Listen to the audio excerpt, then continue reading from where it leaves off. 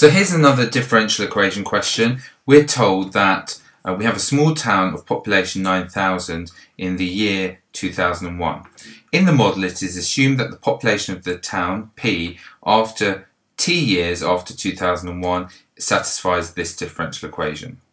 Okay, so our initial conditions, let's just state them clearly. When time is therefore equal to 0 years after 2001, we have our population is equal to 9,000. And the population increases by this differential equation here. Show that according to the model, the population of the town in 2011 will be equal to this to 3 significant figures. So in 2011, the question is how many years? We are 10 years after 2001, so therefore t is equal to 10. And they're asking for what the population is. So we're going to solve this differential equation. We've got dp by dt is equal to 0.05 p e to the negative 0.05 t. We're going to separate variables and integrate. Now this is what I'm going to bring to the left hand side. I'm going to want everything with p's on the left hand side, so dp. I'm going to bring the 0.5 and the p, divide both sides by 0.5 and p, and I'm going to leave on the right hand side, I'm going to bring this dt on the right, and I'm going to leave all this on the right hand side. So I'm going to say therefore that 1 over 0.05 p dp, the integral of that, is going to be equal to the integral of e to the negative 0.05 t dt.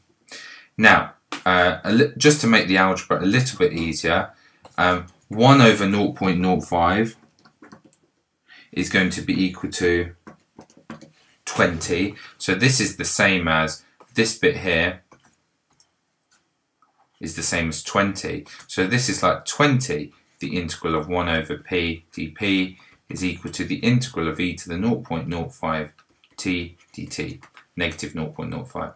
So let's integrate both sides. So I'm going to get 20 ln p is going to be equal to the integral of this, which will be e to the negative 0.05 t, and divide by the negative 0.05, which will be negative 20, and then we're going to get ourselves a plus constant. Okay, now to find out what that constant is, you know when time is 0, p is 9,000, so when t equals 0, p equals 9,000. So therefore 20 ln 9,000 is going to equal e to this, which is going to be 0, is going to be negative 20 plus c. So therefore c is going to be equal to 20 ln 9,000 plus 20.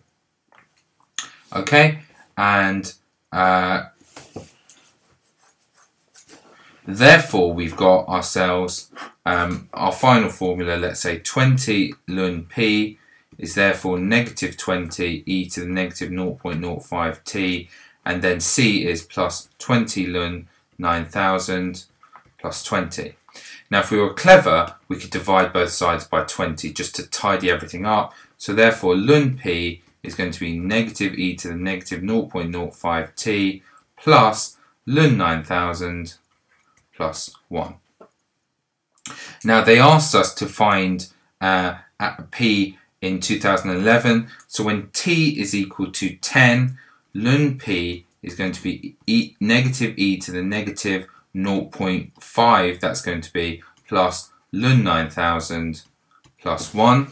So we can tap that in our calculator, so we can say negative e to the negative 0.5 plus ln 9,000 plus 1, and we're going to get ourselves therefore that ln p is equal to 9.498 dot dot dot, taking exponentials of both sides.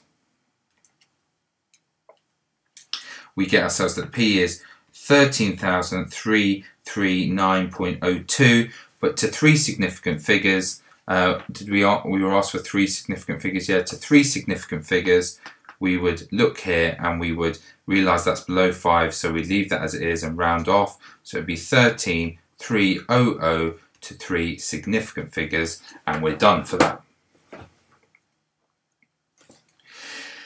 Then it says for part B, find the value which the population of the town will approach in the long term according to the model. So our model tells us the following for part B.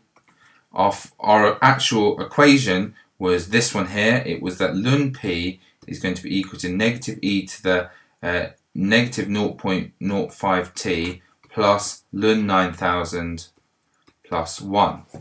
Now, as t tends to infinity, negative e to the negative 0.05t tends to 0. So ln p will tend to, this will disappear, ln 9000 plus 1. Okay, so therefore ln 9000 plus 1 ln p is going to tend to 10.1049, and that's telling me that p is going to be equal to 24,464. Does it want it to 3 significant figures? And that's what our model is telling us it's going to go to eventually. And if we were going to give it to 3 significant figures like we did before, it would be 24,500, okay, to 3 significant figures, and we'd be done there.